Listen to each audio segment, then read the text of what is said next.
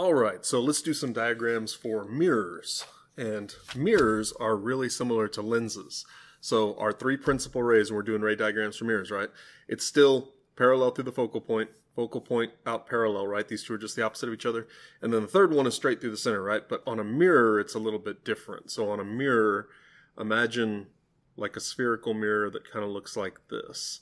If I aim straight at the middle, that part of the mirror is basically a flat mirror, right? Like if I zoom in to a mirror like this, if I took a real like super telephoto camera lens and zoomed in right there, right? It'd be flat.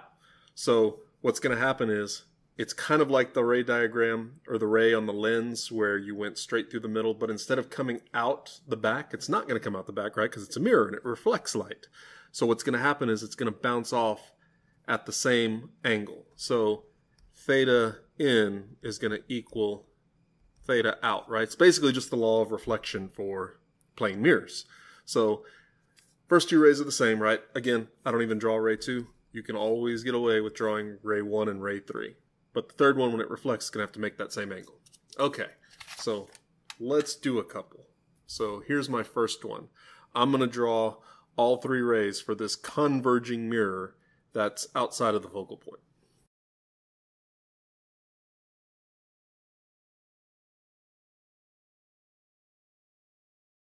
There's my three principal rays, right? So again, I can only draw ray 1 and ray 3 if I want to, but I drew ray 2. So ray 1, parallel, hits the vertex right there, comes out through the focal point.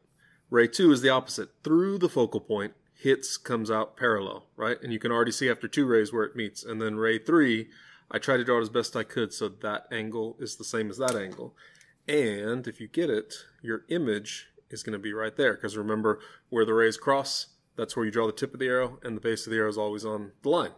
And so this is a real image, and you should be able to tell that, right? Because this is an inverted image, right? Real versus virtual. Real ones are upside down. Virtuals are inverted.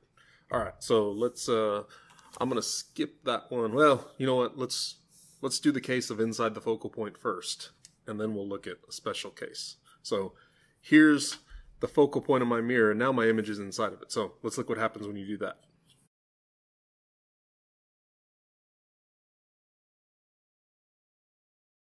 All right, so you can see on this one, right, here's ray 1, parallel through the focal point. Ray 2 I skipped because I'm inside the focal point, right? I can't go through the focal point.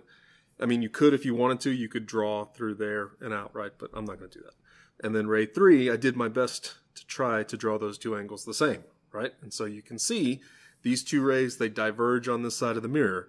So that means they must converge somewhere. So if they're diverging over here, they got to be converging on the other side. And you can see there's a point right about there where they meet. And so that's going to be where my image is. So you get a magnified image. And this has to be a virtual image because it's right side up, right? So you get a magnified virtual image. So again, outside the focal point, this is just like lenses, right? Outside the focal point, I got a real image. Inside the focal point, I got a virtual image, just like with a converging lens. So if you remember when we did a converging lens, when we were right on the focal point, there was no image, right? Let's see if that works with a mirror. So I'm going to put, here's my focal point, I'm going to put an arrow right there. And let's draw the ray diagram when I'm sitting right on the focal point.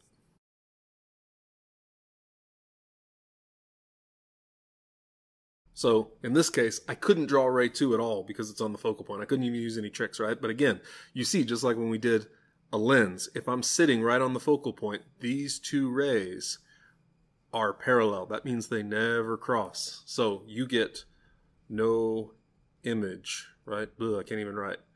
When you're at the focal point. This is true for both converging mirrors and converging lenses. Okay, so now we got a diverging mirror, right? And so diverging mirrors, I'm just going to straight out tell you, diverging mirrors are same concept as a diverging lens, right? So instead of going towards the focal point, I'm going to go away from an antifocal point, right? So I'm going to draw two ray diagrams here, and then we'll look at the lines, but I'm only going to draw ray 1 and ray 3 because I don't like ray 2.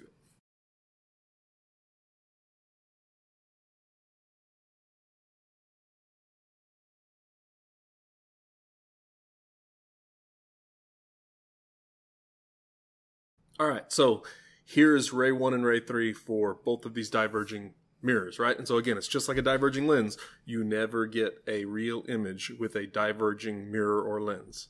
So in both of these cases, I'm going to have virtual images, right? So here's ray 1 parallel, and I'm going away from the antifocal point, right? So here's the antifocal point over here. So it goes away from that. And then this one I tried to hit at the same angle, right? And you can see it crosses right about there. So I get a virtual image because it's upright. And it's smaller too, right? It's reduced. So here's my other one. I moved inside the focal point, but it doesn't matter because it's a diverging lens, right? So same thing, parallel, away from the opposite focal point, right? You just got to remember to do opposite thing on diverging.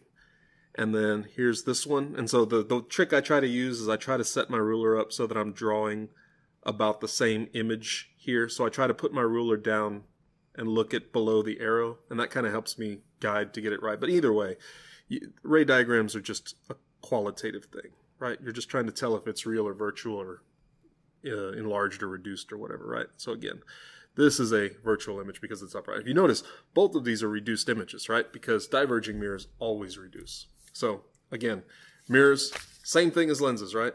Same stuff, except your third one, now you're using the law of reflection.